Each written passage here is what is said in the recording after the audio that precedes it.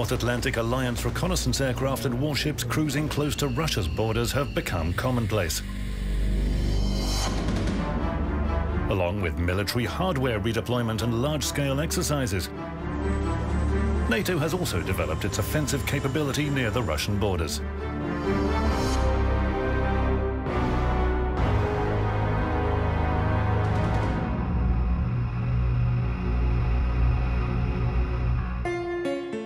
Every year, a Russian-backed resolution is submitted to the UN against the glorification of Nazism.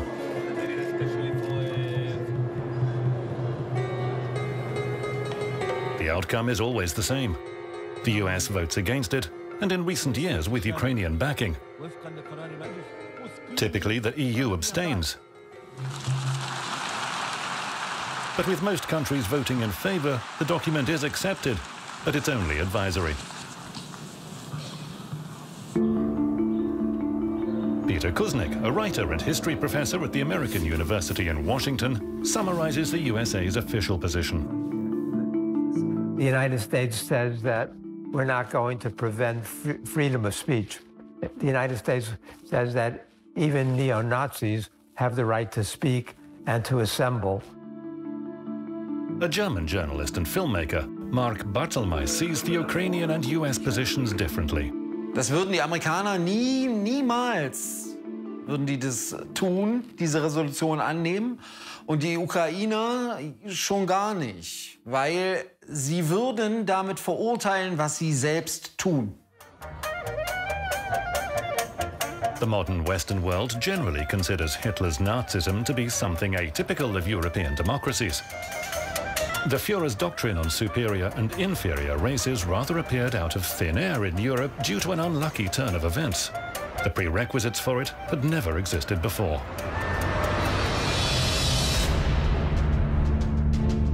But here's the pre-World War map. The UK had colonies in Africa, India, China, the Commonwealth of Australia, Asia, North and South America. France had captured half of Africa and half of Indochina. Belgium possessed Congo. Germany had colonies in Africa, Asia, South America, and Oceania. Italy established colonies in Somalia, Ethiopia, Libya, and Eritrea. There were Spanish colonies in South America and Africa. Portugal occupied colonies several times its own size and population. The USA also kept up with the Europeans. And so, by the early 20th century, most of the world was divided between a few colonial nations. What was going on in the colonies is well known and documented. Millions of ruined lives. Slavery. Ruthless and remorseless exploitation. A former British diplomat, professor of political ideas and author, Uilям Малисън has studied Europe's colonial system and the reason for its rise and fall. Only one main thing is important for Nazism, internationally speaking, and that is that nations or that states that are allowed to do anything are the master races. And then you have the minor nations who are the slaves. For the Europeans, the slaves were Indians, Africans. For Hitler, they were Jews, Gypsies, and Slavs. Nazism is truly convenient. It's a cynical justification for wiping out so-called inferior races and shamelessly robbing them at the same time. Long before the Third Reich appeared, Nazism had been common in the West. There is only one sane and logical thing to be done with a really inferior race, and that is to exterminate it. H.G. Wells, English author. All these racial ideas and anti-Jewish ideas were circulating everywhere in Europe, and this led or helped to so-called justify the grabbing of other people's resources around the world, including what is today the United States of America. And has anything altered? Only the colors. I do not admit, for instance, that a great wrong has been done to the Red Indians of America, a stronger race. a higher grade race has come in and taken their place. Winston Churchill. The second quote refers to the genocide of Native Americans that continued for around 300 years. About 90% of the continent's indigenous peoples were wiped out. Counter-terrorist expert and former US Army analyst Scott Bennett investigates crimes against humanity. The American Indians were seen as a scourge, as a social pariah that needed to be expunged, expelled, and exterminated from much of the eastern seaboard. The elimination of so-called inferior races and extermination camps were typical of the West. Hitler had hardly come up with anything new.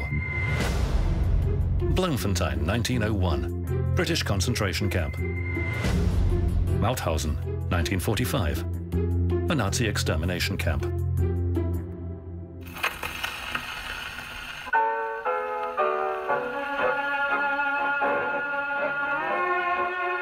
The Western world did fairly well, living off exploiting its colonies. The British Empire was extremely profitable for the British. The French tried to copy. In his books and articles, Paul Craig Roberts, professor of economics and well-known journalist and former US Assistant Secretary of the Treasury for Economic Policy, analyzes the economic factors destabilizing the world. I don't think that we can attribute European colonialism to anything other than money-making. The sun never set on the British Empire. The colonies were everywhere, and this empire is far, far older than the Nazis. I like the British people. Their colonial policy was unthinkable. Adolf Hitler. Fascism is always attributed to the Third Reich, without mentioning how other countries contributed to the idea. System des Faschismus, Staatsräson. Der Begriff Faschismus geht auf den italienischen Begriff Fascio zurück, was so viel wie Bündel bedeutet. Also die Bündelung von Macht, wirtschaftlicher und politischer. Halb Europa war faschistisch. Franco in Spanien, ein rein faschistisches Regime. Portugal war faschistisch. Rumänien war faschistisch. Ungarn war faschistisch. Frankreich hatte eine faschistische Kollaborateursregierung, die Vichy-Regierung. Deutscher Faschismus während seiner Entstehung sehr stark auch unterstützt worden aus den USA. Finanziert, gefördert hat Hitler oder wurde Hitler vom nationalen und internationalen Kapital. In his books, Anton Lattzo, a history professor, gives a thorough analysis of the reasons that brought Germany to war.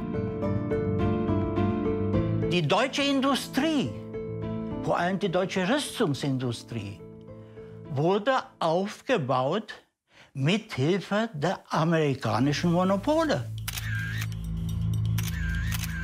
A lot of elements in Britain and France and the United States were pro-fascist, sympathetic to Hitler and to Mussolini. American business was in bed with the Nazis throughout most of the 30s and into the early 40s. The Standard Oil Company sent crude oil to the Germans on a monthly basis and collaborated with IG Farben, the conglomerate that produced the Zyklon B gas used against people sent into the gas chambers. About half of Wehrmacht vehicles were produced by Opel, which was owned by the American company General Motors before 1940. Ford supplied the German army with motor cars and crude rubber.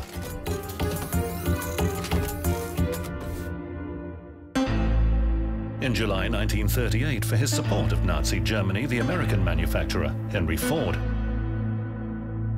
received the Third Reich's highest possible award for a foreigner, the Order of the German Eagle. Hitler sagte 1931 über Ford, ich zitiere Hitler, ich betrachte Henry Ford als meine Inspiration. Und Himmler 1924 schon. Ford ist einer der wertvollsten, wichtigsten und geistreichsten Vorkämpfer. Die NSDAP wurde also stark finanziert, auch aus den USA, unter anderem von der Bank of America. Dort namentlich von einem Herrn Bush, dem Urgroßvater von George Bush, auch US-Präsident, alteingesessenen Familien in den USA, die ein Interesse daran hatten, dass Europa und auch die junge Sowjetunion in einen Krieg gestürzt werden. The 20th century saw a confrontation between two opposing systems, capitalism and socialism. The example of the Soviet Union that proclaimed equality of all nations and all classes of society posed a threat to capitalism. The United States and Great Britain were equally suspicious of the Soviet Union. It was communism. It was seen as a direct threat to the democratic capitalist systems in the West. And so they were as uneasy with the Soviet Union as they were with Germany. 1938. The Austrian Anschluss. The partition of Czechoslovakia by Germany, Poland and Hungary. The beginning of World War II. Having realized the danger in March 1939, the Soviet Union proposed an anti-fascist alliance to Western countries. The Soviets been trying to rally the West, make a stand with them against fascism. They opposed Munich. They opposed allowing Hitler into Czechoslovakia, but nobody would do that. So it wasn't just in 1939 when the Soviets proposed an alliance with Britain and France against Hitler. It had been actually throughout the last half of the 1930s that the Soviets were pushing for that. Had that happened, we could have stopped Hitler. We could have prevented the Holocaust. We could have prevented World War II, because Hitler was weak and knew he was weak, and he was bluffing and assuming that the West was not going to stand up to him, that the West was hoping, and many elements in the West were hoping, that he was just going to go east. And so in the 30s, the Soviets are the ones who are most strongly opposed to the Nazis.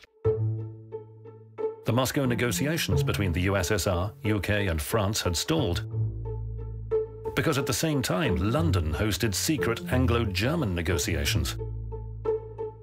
In exchange for the British Empire's integrity, the British greenlit a German march to the east. And despite the absence of a formal agreement, Hitler was given to understand that he was free to act in the east and shouldn't worry about the West.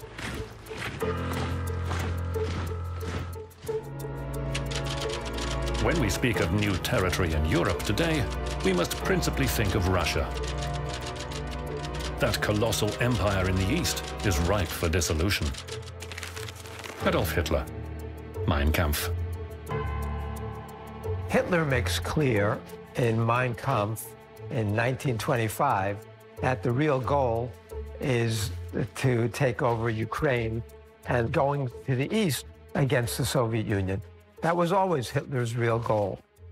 And the Europeans understood that in some ways. Poland, too, was preparing to invade the USSR with Hitler.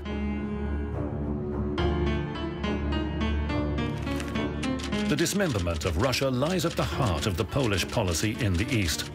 The main goal is to weaken and defeat Russia.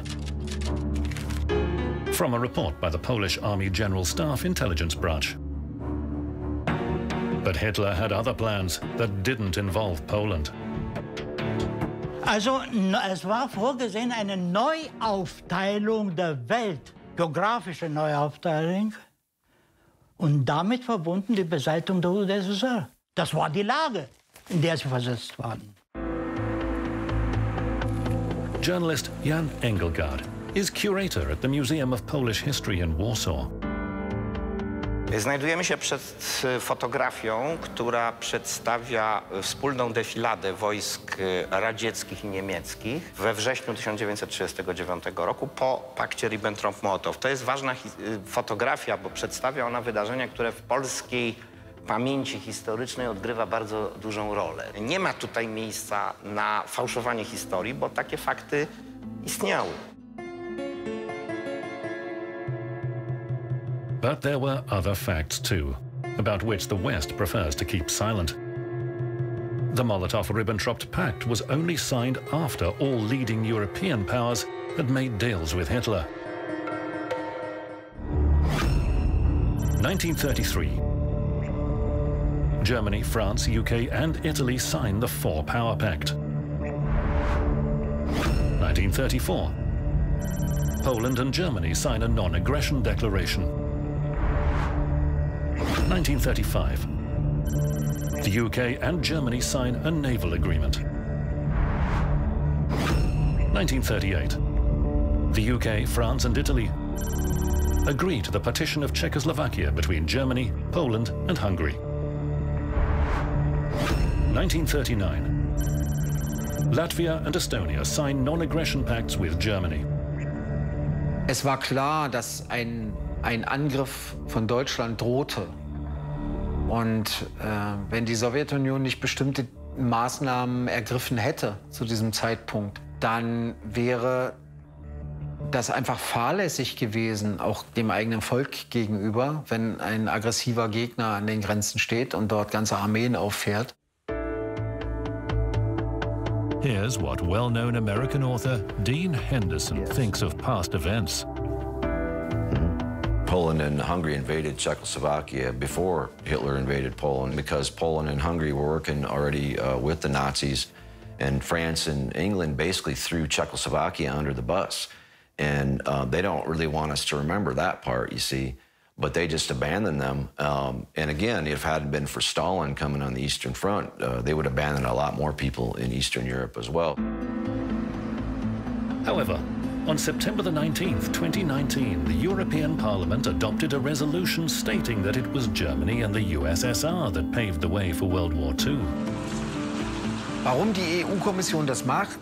Ich denke, da sind auch wieder Interessengruppen, gerade aus dem Baltikum und auch aus Polen, die ganz stark dort Lobbyismus betreiben. Aber es sind extreme nationalistische Kräfte.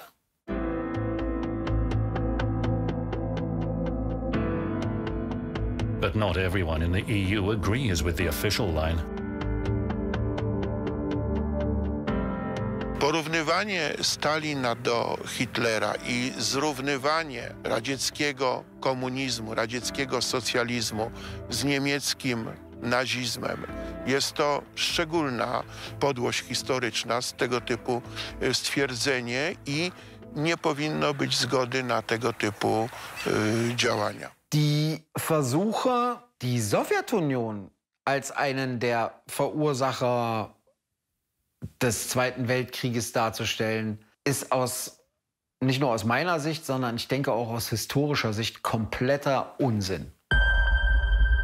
United Europe seems keen to erase from history a very unflattering fact,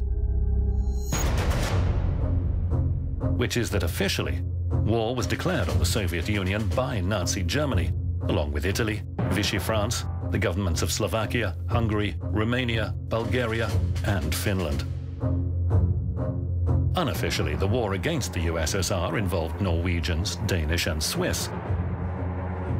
As part of the Viking and Nordland SS divisions, the Dutch Nederland SS, Belgian SS Volunteers, the Flanders Legion, the Spanish Blue Division, the Albanian Skanderberg SS, as well as notoriously vicious SS officers from Lithuania, Estonia, and Ukraine.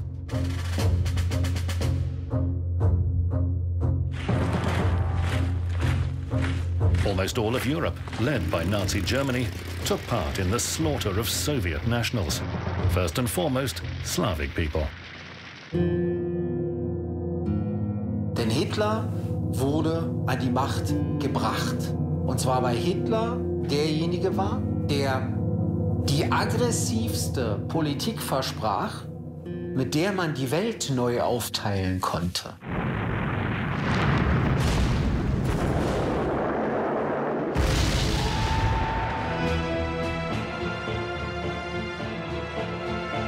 The Second Front, so lauded in the West, was formed a mere 11 months before Victory Day,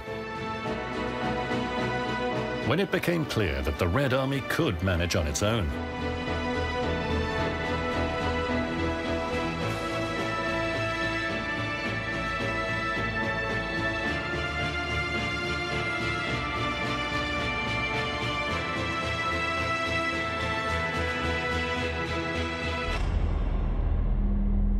Throughout most of the war, the Americans and the British were confronting 10 German divisions between us, while the Soviets were confronting more than 200 German divisions by themselves.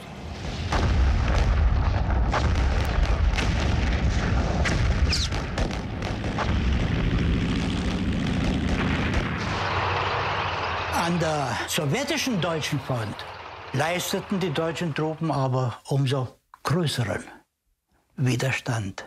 Der sowjetische Regierungschef schrieb deshalb an Roosevelt wieder, und das Ergebnis ist, dass die Deutschen an der Westfront in der betreffenden Minute den Krieg gegen England und Amerika tatsächlich beendeten.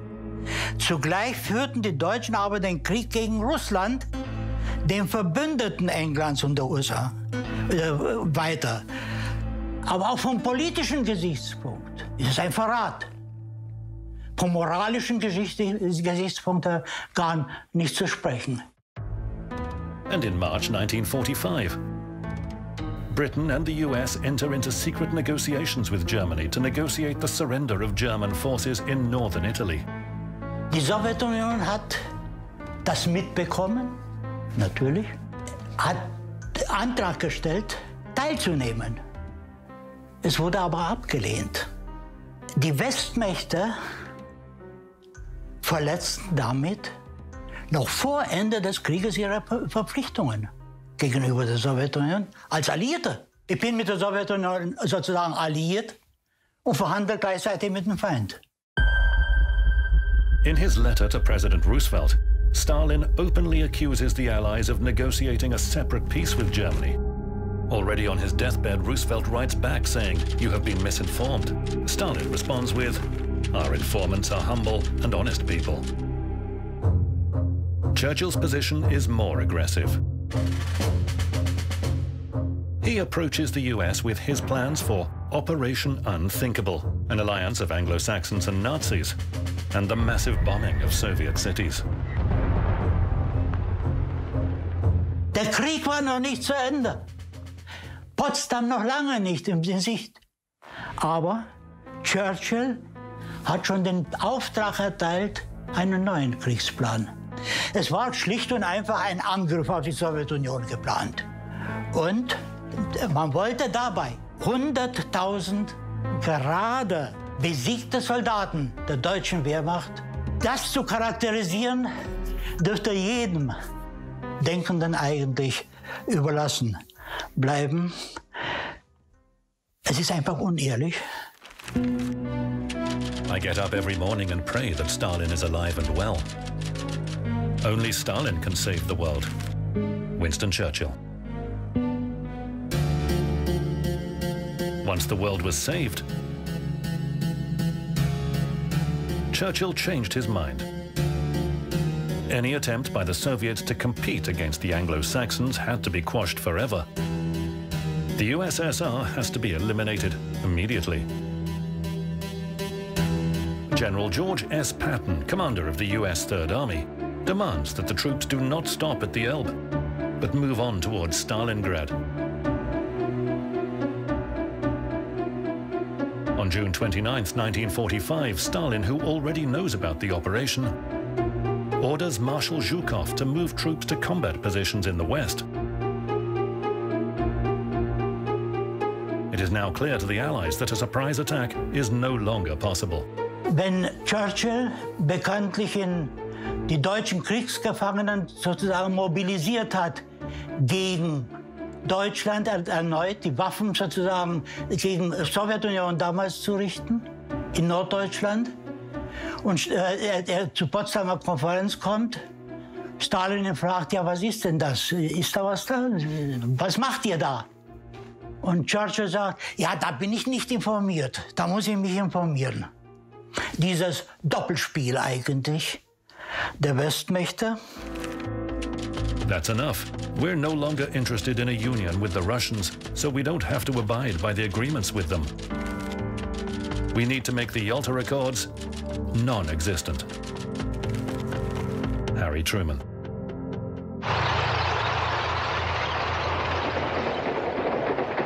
But the Allies need the Red Army in the Far East, where the 1.5 million strong Kwantung Army is waiting.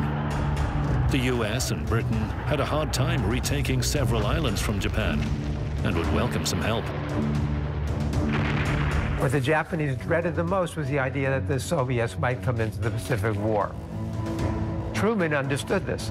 Stalin assures him that the Russians are coming in on schedule. Truman writes in his diary, says Stalin will be in the Jap War by August 15th. Fini Japs when that occurs. The invincible Kwantung Army was able to hold out for just 20 days. The Red Army's outstanding Manchurian operation ended in complete victory.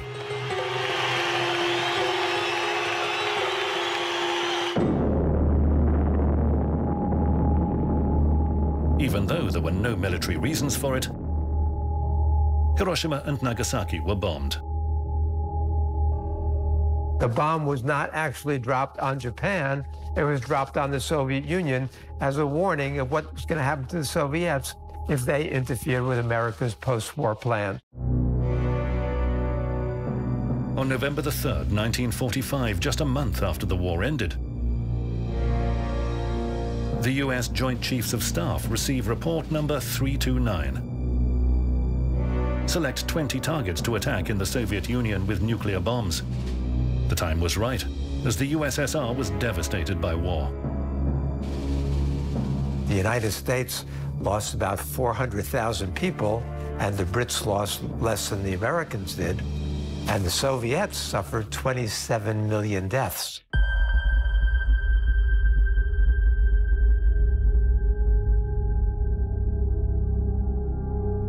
$27 million is an incredible number. When John Kennedy gave his American University commencement address in 1963, he said that what the Soviets suffered in World War II was the equivalent of the entire United States east of Chicago having been destroyed. Initially, the plan to attack the USSR was codenamed Trojan. Over time, it evolved into Pincher, Bushwhacker, Crankshaft, Half Moon, Cogwheel, Off Tackle, and Charioteer. December the 19th, 1949 saw the adoption of the best-known plan to wipe out the Soviets. Operation Dropshot. Date of attack, January the 1st, 1957.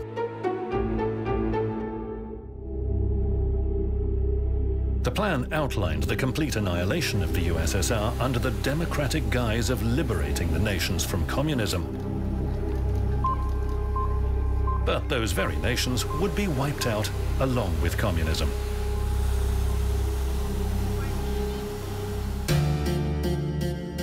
The first phase of Operation Dropshot envisaged dropping 300 nuclear and 250,000 tons of conventional bombs on the Soviet Union. 100 Soviet cities were pre-selected as targets. The second phase. The USSR is attacked by 250 NATO divisions. Soviet ports are taken over by NATO naval forces. The third phase. Annihilating the USSR, wiping it off the world map. To that end, all known weapon types are to be deployed: nuclear, chemical, radiological, and biological, as well as small arms. The final phase. Breaking the USSR into 4 zones and posting NATO troops on its territory. More than 80 million people.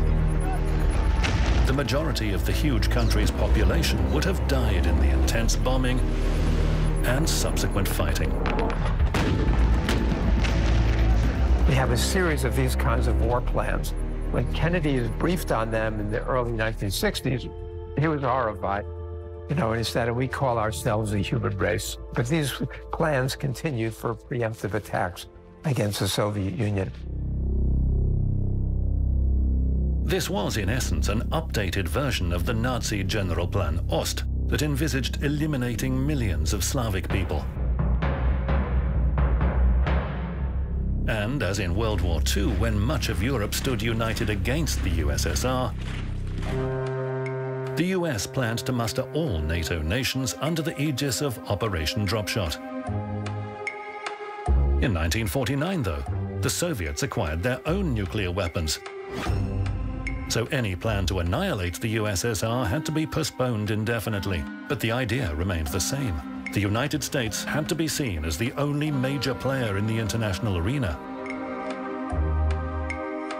Anyone who thought otherwise had to be wiped from the earth.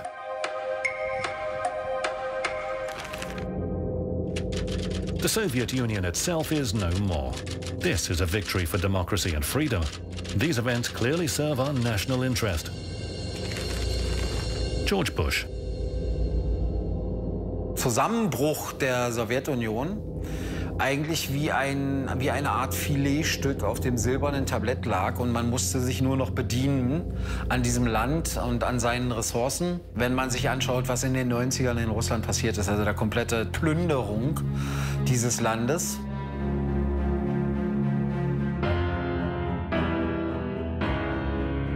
The United States became the indispensable country with the exceptional people whose obligation was to lay down the path for all other countries. And so it became a renewed justification for American aggression in the world. It was the justification for the 20 years of war in the 21st century in the Middle East, for the attacks on 7 countries. Und das, was wir tun in Afghanistan, ist neokolonial. Das, was wir tun in Syrien, ist neokolonial. Unsere gesamte Haltung gegenüber dem Nahen Osten, ob das der Iran ist oder der Irak ist neokolonial. Der Irakkrieg, der erste und der zweite Irakkrieg, waren keine Befreiungskriege. Es ging nicht darum, das arme Kuwait vor dem bösen Irak zu bewahren.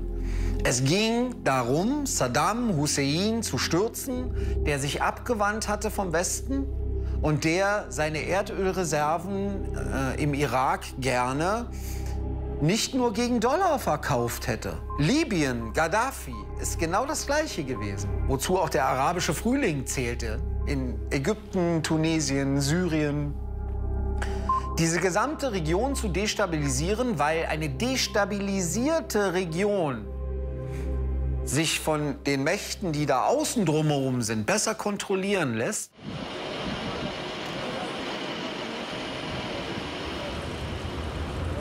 The reason U.S. hegemony is so dangerous is it denies the sovereignty of other countries.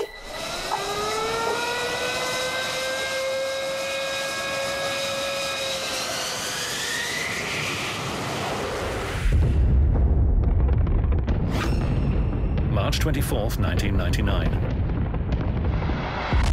The day Yugoslavia was annihilated, and it was covered on live TV.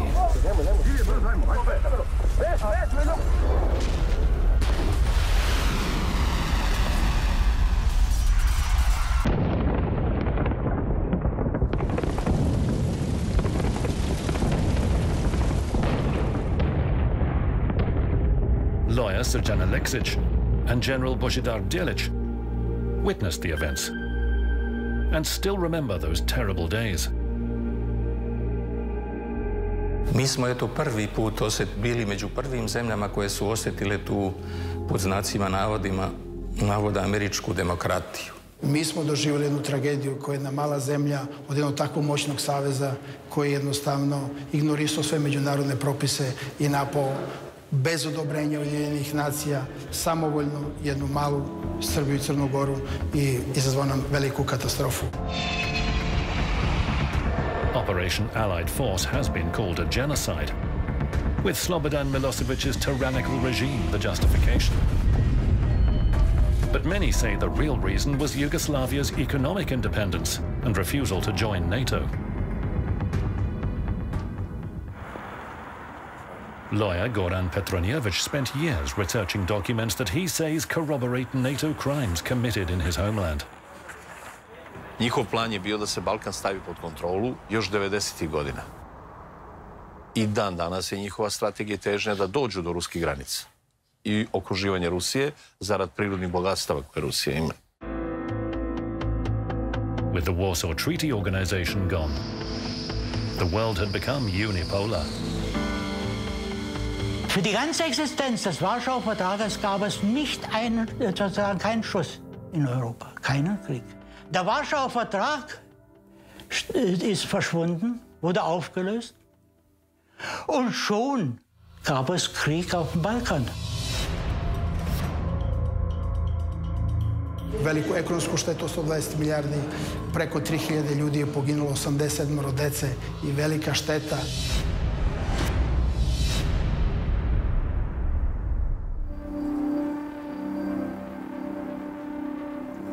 In autumn 2000, the district court in Belgrade hears a case against those who gave orders for Yugoslavia to be bombed.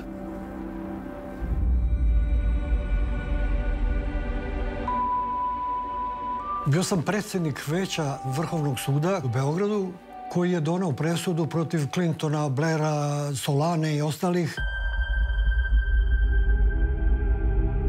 Among the others who were sentenced to 20 years in prison were the French President, Jacques Chirac, the German Chancellor, Gerhard Schröder, the US Secretary of State, Madeleine Albright, the NATO Secretary General, Javier Solana, the Supreme Allied Commander in Europe, Wesley Clark, and NATO Ministers of Foreign Affairs and Defense.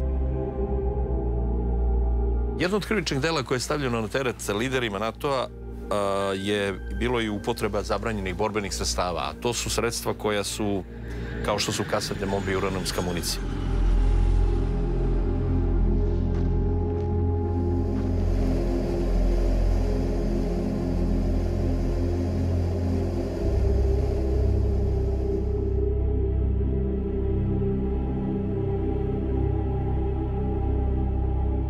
I veliki broj ljudi je kao posljedica oboljevanja, malignih oboljenja koje je dobio od dejstva osiromašenog uranijuma. I ja sam se 10 godina posle bombardovanja praktično razboleo i doktori su utvrdili da tumori koje sam operisao su nastali kao posljedica osiromašenog uranijuma. Ja sam imao priliku da u Briselu postavim pitanje Wesleyju Clarku, komandantu NATO-a. Ja sam ga nazvao planetarnim zločincem, jer on to i jest.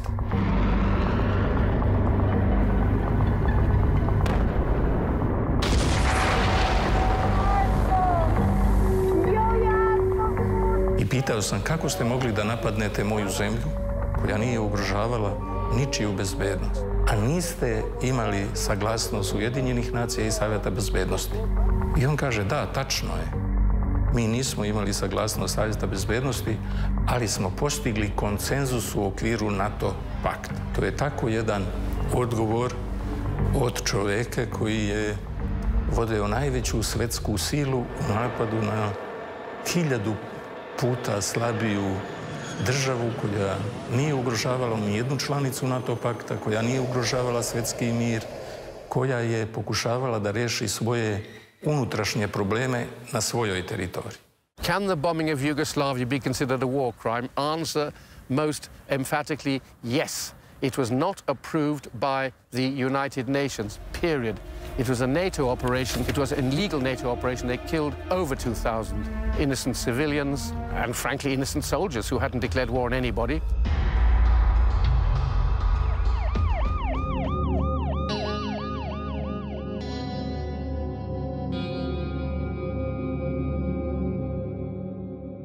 It was also a vicarious war. It was intended to show Russia, the new Russia, that it couldn't go too far. Da Sovjetski savez nije na vreme obezbedio atomsku bombu, taj scenario njegovog razbijanja ili uništenja desio bi se mnogo ranije nego što se desio ovaj naš jugoslovenski scenarij, odnosno razbijanje Jugoslavije. I to kada se kaže da posjedovanje atomskog oružja jednovremeno znači i zaštitu suvereniteta jedne zemlje, to je tačno tako. After the collapse of the Warsaw Treaty Organization, NATO expanded east, despite having promised not to. But they did.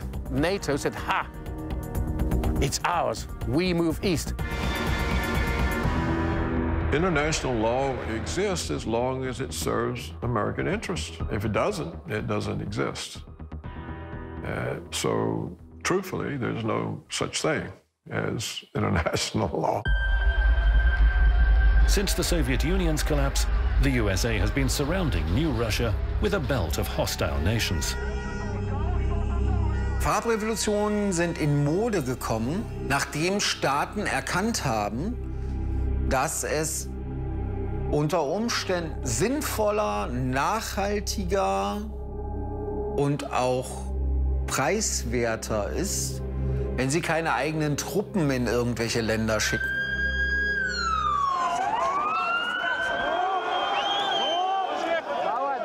The color revolutions is a strategy to overthrow these regimes, install puppets, and that are there from that point forward are very susceptible to influence. Kyrgyzstan, Georgia, and Ukraine, these countries were targeted by the George H.W. Bush, or George W. Bush, the senior vice president of Ronald Reagan, and bribed with hundreds of millions of dollars. And these monies were given to countries in exchange for their acquiescence and their submission to American military and economic and political objectives. A ring of NATO military bases is being formed around Russia. The US and NATO have over 600 military bases worldwide. Russia has just 18. But the West still claims that Russia has aggressive intent. By turning the Russians, the Soviets, into this dangerous boogeyman that wants to take over the world. That was a conscious strategy to create this image of the Soviets as out for world conquest, which was not the case then or now. NATO should have died, but they wanted to give it meaning. It is about interests created by NATO, NATO's business machine. Because you must remember, if NATO were disbanded, shareholders in the United States and elsewhere in large arms companies would lose millions and millions. They'd only have one yacht instead of 2 yachts each.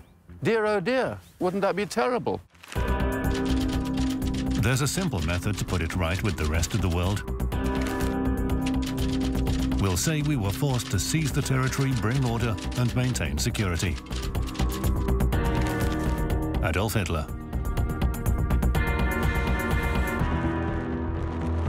Bring order, security, and democracy. The reasons used to justify modern wars waged by NATO and led by the US.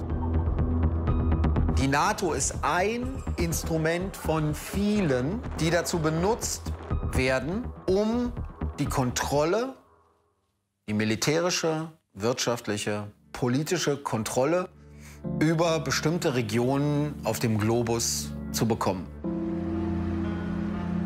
Undesirable countries and undesirable leaders become the face of the enemy. Und Kriege kann man nur führen, wenn man seinem eigenen Volk einen Feind präsentiert. Das heißt, Russland wird wieder zum Feind gemacht. Die Ablehnung des russischen Impfstoffs, die Sanktionen gegen Russland aufgrund der angeblichen Annexion der Krim und des Engagements im Donbass, Die Politik im Bereich Nawalny oder Skripal, ja, Novichok und all diese Dinge sind nur dafür da, um ein Feindbild aufzubauen und aufrechtzuerhalten. Um nichts anderes geht's. Das ist alles Bestandteil von meiner Ansicht nach sogar Kriegsvorbereitung. Dass im Falle einer Konfrontation der Westen genau weiß, wer sein Feind ist. Mark Barthelmay is one of the few journalists who has spoken the truth about events in Ukraine.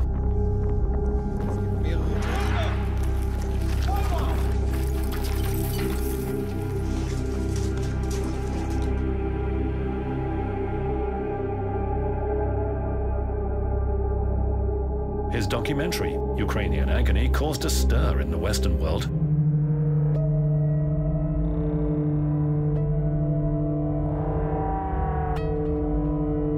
Это фашисты, это не люди, которым нет прощения. Эти фашисты, украинские фашисты.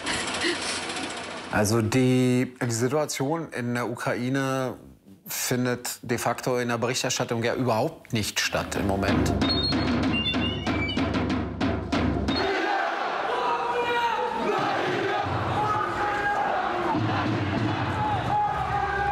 Die Situation ist so, dass es eine deutliche Faschisierung gibt in der Ukraine.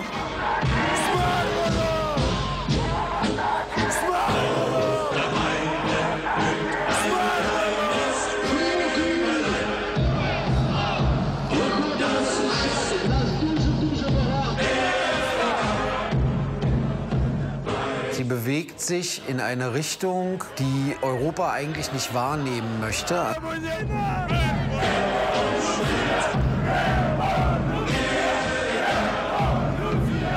Der Europa aber auch klar Mitschuld ist, auch die USA Mitschuld sind, weil sie dieses Land in diesen Zustand letztendlich mit hinein manövriert haben. An investigation against Mark was launched after the film was released. What the journalist had reported was not in line with the West's official stance. Es gab Ermittlungsverfahren auch gegen mich. Der deutsche Inlandsgeheimdienst hat sich dann mit mir beschäftigt. Das ist der Verfassungsschutz. Ich hatte also nicht mehr die Möglichkeit, wie ich es vorher getan habe, hier für Zeitungen oder auch Sender zu arbeiten. Ich wurde also dann als russischer Propagandist, der dann auf der Payroll, also auf der Gehaltsliste des Kremls stand, hier dargestellt. Insofern hat dieser Film schon mein Leben ziemlich stark verändert. Aber ich bereue ihn immer noch nicht. Mark used his film to tell ordinary people the truth as he saw it. It wasn't for the authorities. You can't bring truth to those who don't want it.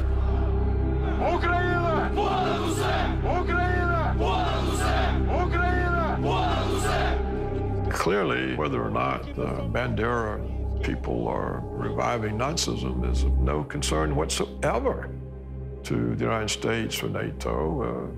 Anything that makes the Ukrainians willing to cause trouble with Russia is welcomed. The United States approves of is the trouble that the Ukraine is apparently prepared to present Russia. American politicians don't see eye to eye on many issues, but there is something on which they always agree. America is exceptional. To wreck our economy again. But what does that mean? Here's how American journalist and Pulitzer Prize winner Eric Lichtblau explains it. Americans, Barack Obama and others, have had a concept of American exceptionalism, which I think means living to a higher moral ideal based on democracy and freedom and human rights. And that's just simply untrue. So the exceptionalism, in one regard, claims to be a license to do anything without fear of repercussions. It's also an indicator to the world that the exceptionalism that America uses in its international war planning is one of the greatest threats to the populations of different nations.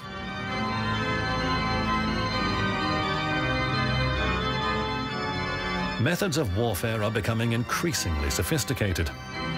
New tactics have arrived to replace the colonial conquests of the past.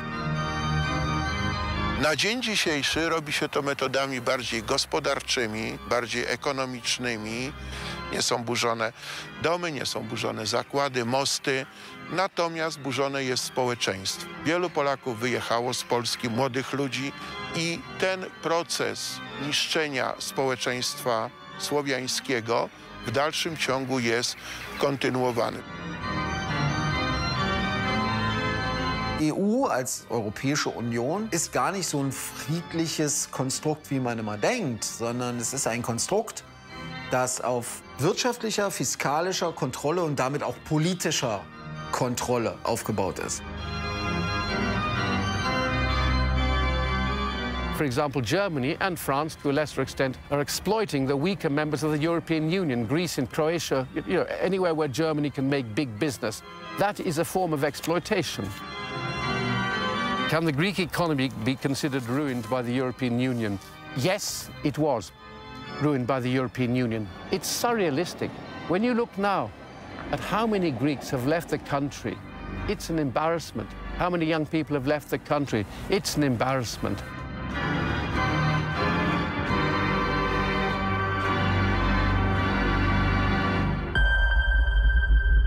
Resources are being depleted, but yet another attempt at dividing the world has become a major item on the modern agenda.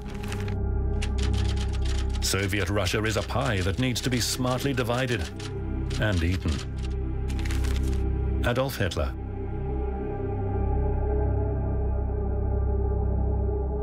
Russia is still a huge pie, and it's at the forefront of Western thoughts. Der Kapitalismus muss Märkte kontrollieren, muss Ressourcen kontrollieren. Wenn er das nicht kann, um dann Zugriff auf unabhängige, souveräne Regionen, Staaten zu bekommen, muss man zu härteren Mitteln greifen, die bis hin zum Krieg gehen.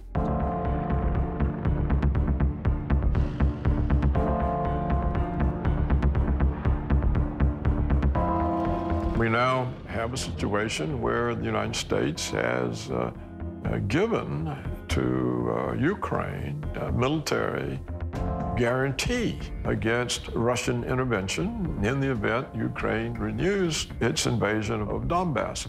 So clearly, yes, we're headed in the direction of war. If the Ukrainians take this guarantee seriously, as the Poles took the British guarantee in 1939, then surely a war could break out at any time.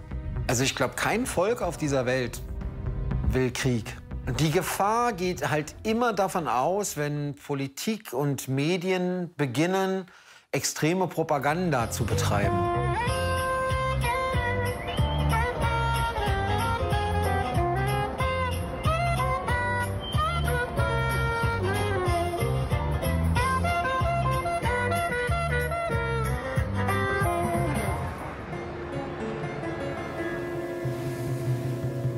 No, regular Americans do not want to fight. Regular Americans are fed up with the war machine.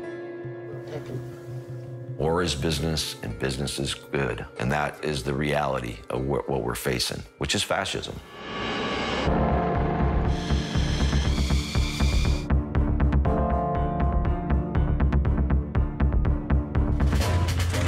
History repeats itself.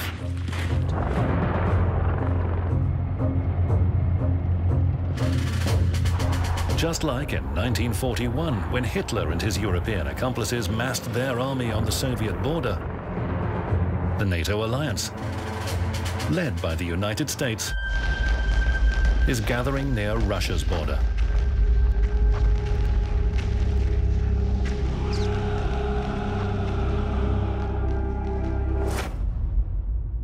History teaches us that man learns nothing from history.